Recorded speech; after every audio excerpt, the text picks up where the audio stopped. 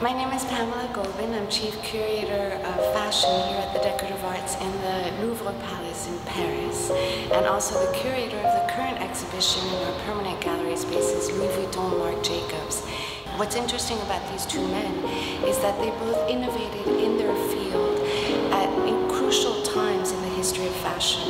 Louis Vuitton was present and part of the industrialization. Marc Jacobs has been instrumental in the globalization of the brand. It's two periods in time in fashion and the celebration of creativity here in Paris. For Louis Vuitton, it was really important for us to tie him to the fashion industry, and we were able to bring out some wonderful pieces from our own collections here at the museum, like the doll that dates from 1864 and shows the entire wardrobe, the ideal wardrobe of a woman, but in miniature size.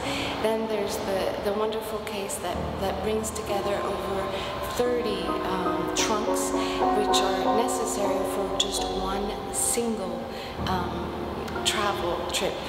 When it comes to Marc's floor, Marc's world was quite an endeavor to be able to bring together all of these animated images or still images that are like huge Tumblr pages that define his cultural world. And there's even a mini Marc at the end of the exhibition that says goodbye to all of the visitors.